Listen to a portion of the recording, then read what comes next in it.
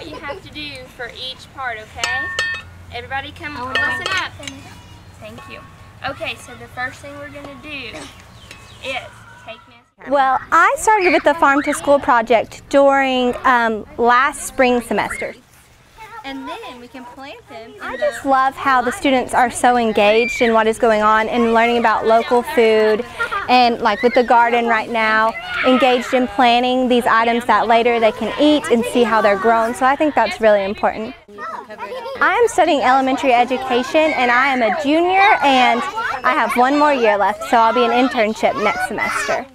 I definitely see myself using what I'm learning here, especially the cooking lessons and the gardening. At the school I'm at right now, they have some gardens, which I haven't been able to be involved with yet, but something I'm really excited about. Grab the shovel for a little bit, okay?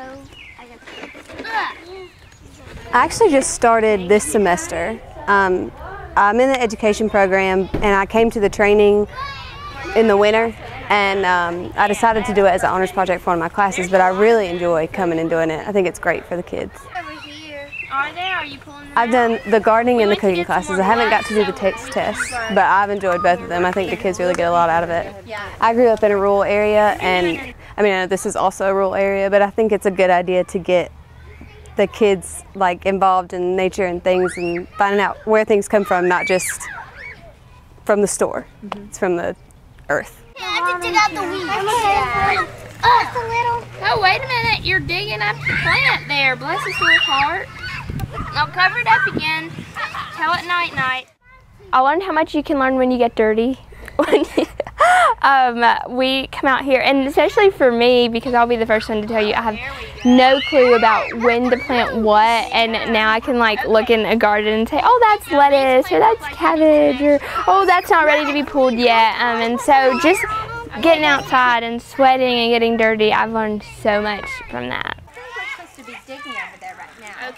I did a garden lesson about soil, and I was thinking, well, there's like the life, and then you could like talk about, well, what do we eat? And then I ended up like talking about, well, how do we take care of ourselves? We have to condition our hair, and so let's do that with the soil too. And you just find yourself making all these little connections. And even now, like I'll be on my way driving home, and I'll see like some tree, and I'm like, oh, that's like the cycle of life. I could do that in my garden lesson next week. And so I'm like always making all these connections about it.